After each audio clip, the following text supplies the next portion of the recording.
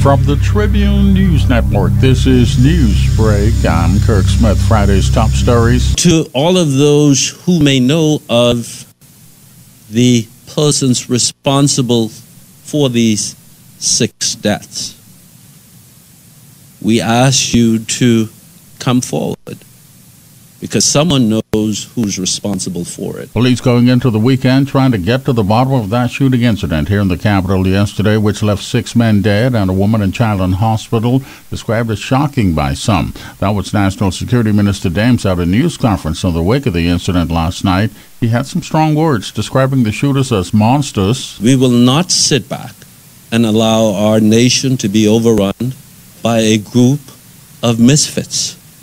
We're still a nation of laws, and we will see to it that those who are responsible are brought to justice in the quickest possible time. For now, police believe this could be gang-related. The victims were all just released by police from different holding areas after being taken into custody on various weapons allegations. Police are looking for at least 4 men in connection with the shooting. As for the 2 persons in hospital, they were listed in serious but stable condition at last report. Murder total for the year jumps to 39 now. This is Newsbreak from the Tribune News Network. That incident temporarily overshadowing the coronavirus situation in the country, increasing numbers of cases and hospitalizations over the past 2 weeks, prompting former Health Minister Dr. Dwayne Sands to warn that we have a big problem. And he says officials will have to determine what sort of intervention is needed to further curb the spread. Both Prime Minister Minnis and Health Minister Wells have issued statements already saying there are no plans at this point to change the current restrictions in place. Meantime, the vaccination effort continues, now shifting to the islands. Vaccinations are taking a break in the capital this weekend, but they will resume on Monday.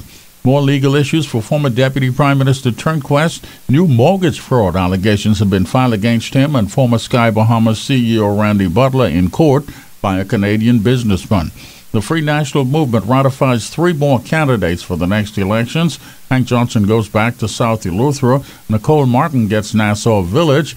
Drumiko Archer will run for the FNM in Fort Charlotte. Details of the day's top stories in the Tribune newspaper on the streets first thing in the morning. Stay up to date online at Tribune242.com. Now the Tribune's AccuWeather update, a service of Insurance Management. No systems in the area, mostly sunny again today. Highs from the low to mid-80s. 81 at Freeport, 83 in the capital, 84 at Matthewtown. No marine advisories, winds generally 10 to 15 knots, the seas 2 to 4 feet. Low tide now, the next high around 1 this afternoon. Clear skies tonight, lows from the mid-60s to mid-70s. For complete weather information, check the Tribune's weather page.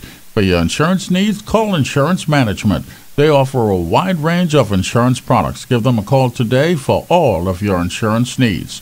With more than 40 years in business, nobody does it better than Insurance Management.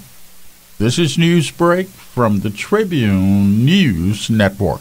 Let's get the weekend started. The Weekend, published every Friday in the Tribune, has the hottest news in fashion, music tips, the who's who on the red carpet, your must-try restaurants and hotspots, and of course, what to wear when you step out. Catch up on the latest film reviews, or be thrilled with exciting tales from Bahamian history. There's only one place to find everything you need to plan your perfect weekend, in Friday's Tribune. Pick up your copy of The Weekend every Friday. The Tribune, the people's paper, biggest and best. Friday's World News headlines. There's another gun violence incident in the U.S., this time in the city of Indianapolis in Indiana.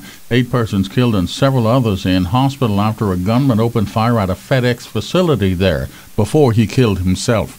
Europe has major coronavirus problems. France and Germany considering what steps to take to try and slow the spread. France has now passed 100,000 deaths, and there's no end in sight.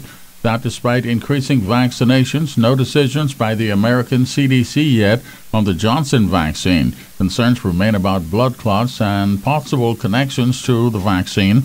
In South America, Brazil is said to be on the verge of collapse.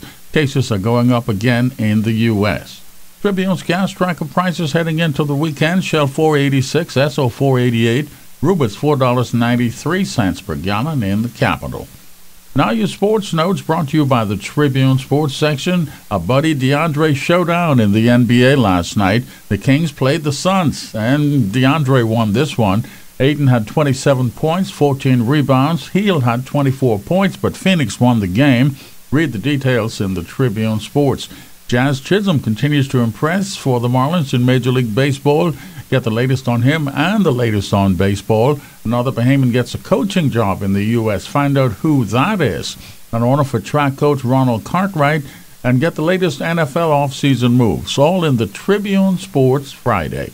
All of your sports details. You want to check the Tribune Sports section. Everything you need from the world of sports you'll find in the Tribune Sports.